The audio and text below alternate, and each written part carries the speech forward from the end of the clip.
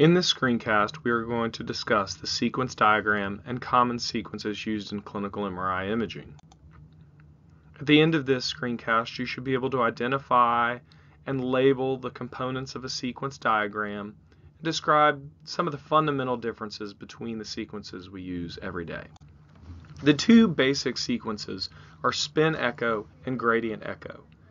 With spin echo, we generate transverse magnetization using a 90-degree pulse, and then we refocus our echo using a 180-degree pulse.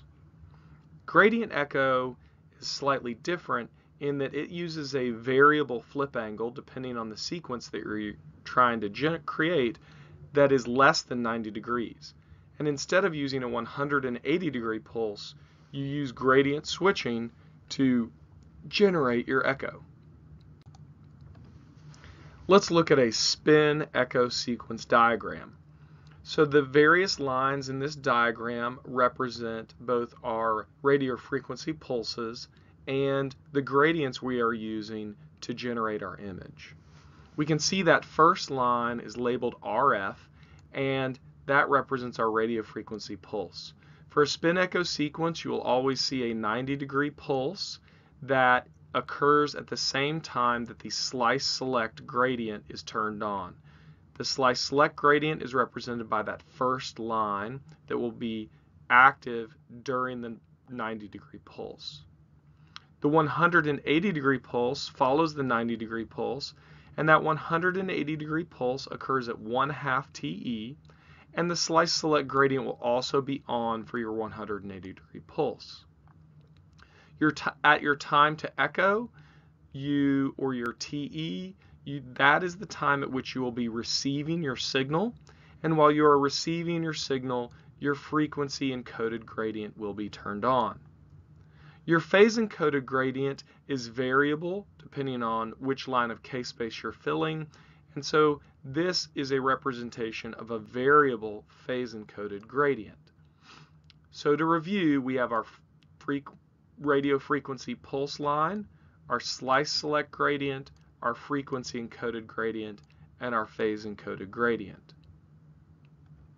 When we look at our gradient echo sequence diagram, we see some differences.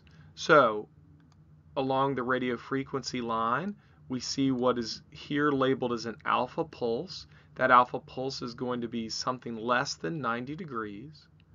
We see that there is no 180-degree pulse between that alpha pulse and when you receive your signal.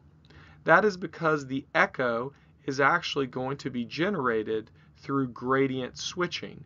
You can see here your frequency encoded gradient is reversed immediately before you start to receive your signal. We still do have the slice select gradient, which has to be activated during your initial radio frequency pulse. And we still have a variable phase encoded gradient depending on which line of K-space you're filling. On the slice select gradient, you can have a spoiler gradient, and that's why we sometimes refer to this as spoiled gradient echo imaging. And that spoiler gradient eliminates all residual transverse magnetization before you send your next alpha pulse. To review, the spin echo sequence is going to use that 180-degree pulse to refocus your echo, and that decreases the amount of signal loss by T2 star effects, and therefore spin echo sequences have less artifacts and less signal loss related to magnetic field inhomogeneity. The spin echo sequences in general require longer acquisition times, but they generate high signal with less artifact. The gradient echo sequences, because they do not require multiple RF pulses, can have very short TRs and very short TEs. But since they don't have the 180-degree pulse that eliminates the T2 star effects, you do get rapid dephasing and greater susceptibility to magnetic field inhomogeneities.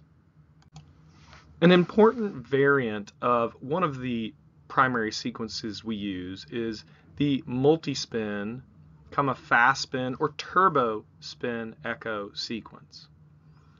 With a turbospin echo sequence, we will still have a radio frequency line and an initial 90-degree excitation pulse that occurs while our slice select gradient is on. But instead of having one 180-degree refocusing pulse at 1/2 TE generating one echo, we now have 1, 2, 3, 4 180-degree pulses that occur in what we call an echo train. And the number of 180-degree pulses that we use is called our echo train length. Each of these 180-degree pulses will occur while our slice select gradient is on, and they will each generate an echo. Notice that each of these echoes is created after being subject to a variable phase-encoded gradient. And by varying the phase-encoded gradient between echoes, we are able to fill multiple lines of K-space with a single 90-degree pulse. Another thing to note is that the frequency-encoded gradient will always be turned on while we are receiving our signal, and the frequency-encoded gradient is similar for each time that we are receiving our echo. Another important modification that we can make to the spin echo sequence is what we call inversion recovery. We're often doing an inversion recovery spin echo sequence to suppress the signal from a certain type of tissue. So with stir, we're doing that to suppress fat, and with flare, we're doing it to suppress CSF. This is a little bit of a different style sequence diagram, but it nicely demonstrates the inversion recovery structure. So when you're trying to identify a inversion recovery sequence based on its sequence diagram, you're going to want to look at that RF frequency line, and you'll see that a 180-degree pulse will actually precede your 90-degree excitation pulse. And the time between that 180-degree pulse and the 90-degree pulse is called your TI, or your time to inversion. And we'll get a little bit more into the physics of inversion recovery later, but essentially you're using this 180-degree pulse to suppress tissue by selecting a time at which there is no longitudinal magnetization of a tissue when you generate your 90-degree excitation pulse. The rest of the sequence diagram will be very similar to the sequence diagram we saw for a spin echo, where you have your slice select gradient turned on during each of your excitations. You have your frequency encoded gradient turned on while you're reading out your echo, and you have a variable phase encoded gradient. There are multiple other pulse sequences, and I recommend that you be familiar with those other pulse sequences, but they're a little bit beyond the scope of what we can address in this screencast. One type of imaging is echoplanar imaging. With echoplanar imaging, you are actually varying your phase encoded gradient in a more continuous way, allowing you to achieve faster acquisition times. And diffusion weighted imaging is a common type of imaging where we're using echoplanar imaging. Steady state free precession imaging is a type of gradient echo imaging in which we don't spoil the transverse magnetization, but we achieve a balance in our transverse magnetization, and that results in very rapid acquisition capabilities. The signal becomes dependent not on T1 or T2, but a ratio of T2 to T1.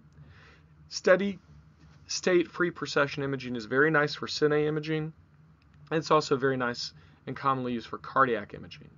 A final type of imaging is time of flight imaging, which you're most frequently going to encounter in head and neck MRA and MRV imaging. And again, that's beyond the scope of this, but I do recommend that you familiarize yourself with these basic sequences and how they function. In summary, we have two basic sequence types. The spin echo sequence, where you use a 90-degree excitation pulse and then create your echo through a 180-degree refocusing pulse. This 180-degree refocusing pulse decreases your signal loss from T2 star effects and results in very high signal images. Gradient echo imaging uses a flip angle of less than 90 degrees and then refocuses your echo using gradient switching. This does not eliminate T2 star effects, and therefore you have higher incidence of artifacts, particularly related to metal or gas, but any magnetic field inhomogeneity. The benefit of the gradient echo sequence is that you can have very rapid acquisition.